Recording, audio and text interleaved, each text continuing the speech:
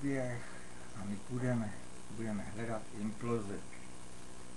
To znamená, teď už generátor ukazuje 276 kg, to znamená, půjdeme nahoru a budeme sledovat, zvětším to trošku, budeme sledovat, co se děje.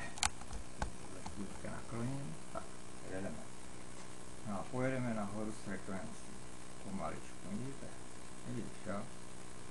Takhle se ti tady mění pěkně, šup a máš tam impulzy. 290, 289, poskakuje sem a tam, ale toto je přesná impulze, to znamená, v pohodě tam můžeme napsat 290, 291, plus minus autobus, těch pár kilohertzů je v pohodě. Zapíšeme na tor a toho se budeme držet, to je naše správná impulze.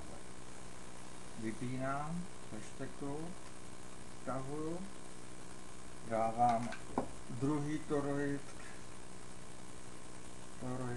který už jsme takto a jdeme hledat jeho frekvenci.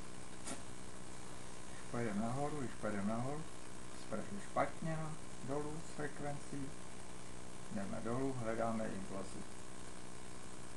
A to je ono. 302, 303, 304 může i být, to už je jedno. Tohle to zapíšeme teda. 303, napsáno, hotovo. To je naše nastavení. Když bych jel ještě vejš, už to začne se deformovat,